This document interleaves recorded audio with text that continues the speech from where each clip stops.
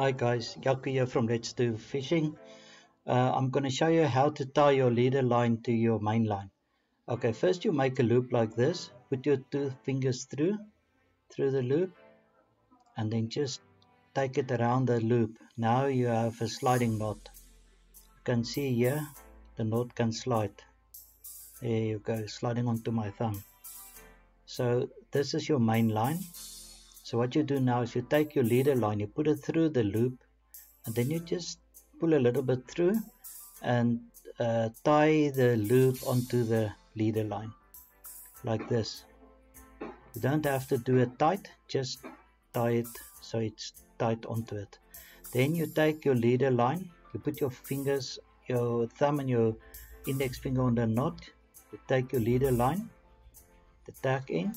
Make sure you're holding both ends of the main line. Then take your leader line around the main line 3 times. 1, 2, and 3. Oh, there you go. 3 times. Then take the tack end of your leader line and put it through the loop. Like this. There you go. Then slightly tighten it. And you can pull on your lines now, both the lines.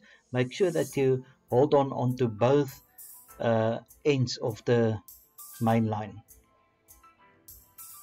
Remember to wet it. You can use water, Vaseline, whatever.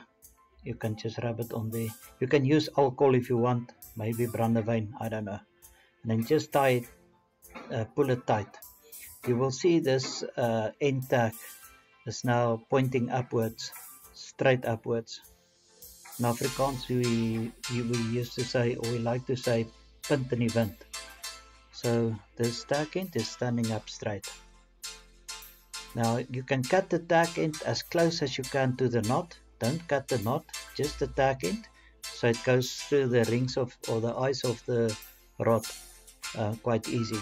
Then the other tack end from your main line, put that aside, take it aside, and then also cut that close to the knot. Don't cut the wrong line or cut the knot, then your knot will not work. Just make sure it's tight. There you go, you've got a beautiful knot that won't come loose and that won't break, and it will run through your eyes of your rod very easily. And there you go guys, easy as 1, 2, 3. See you again, cheers.